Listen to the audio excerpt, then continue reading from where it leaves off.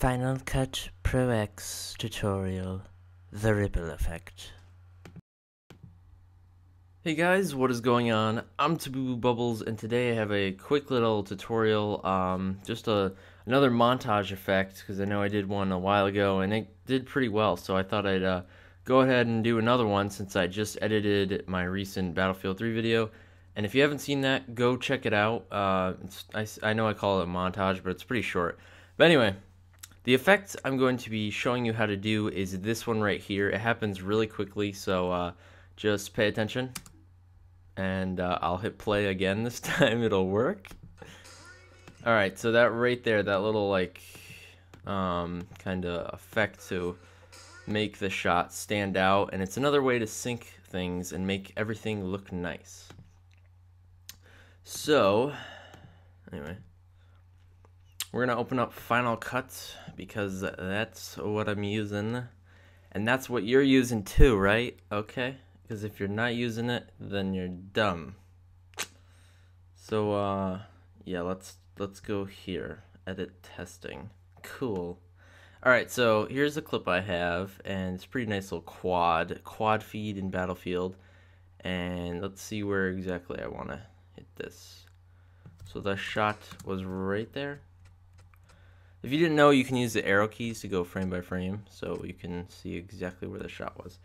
So the shot was right there. So what we're going to do is use the blade tool. Okay, blade tool. And you want to cut the clip so that there's a little space for you to put the transition, because that's all this effect is. So you go to transitions, and like the circle one, this is something that you probably never thought of doing, and that's why I encourage you to try things out, even if you have just an idea and you're not really sure how to execute this idea. Just try things, just spitball, and eventually you'll probably figure out how to do relatively what you wanted to do. So yeah, now if you drag this on here, it's the ripple effect, just in case I don't know if I said that. If you drag this on here and your transition is huge, or it's huge and it says like, you know, transition is too long, you don't have enough space, and you get it on here and it covers the shot, what you need to do is go into preferences and default length of transitions. This is the thing right here.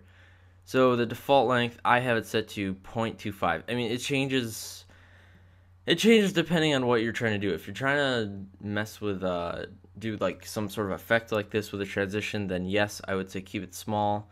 But normally, I don't know, you probably want to keep it around 3/4 of a second or a second for just a normal transition editing, like a gameplay video or something. I don't know. So but that's how you execute this. Now it should look something like this.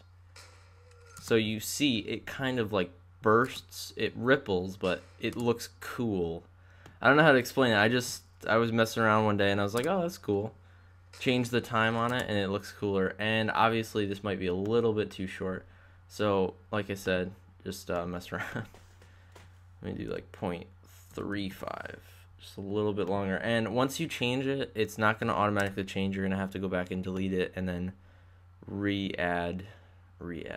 So yeah, like that's the end of the tutorial. I know it's kind of abrupt, but like my computer kind of exploded, so like, okay, so in case you missed these other videos, check them out. They might be good. I don't know. I don't even remember what they are, so watch them anyway.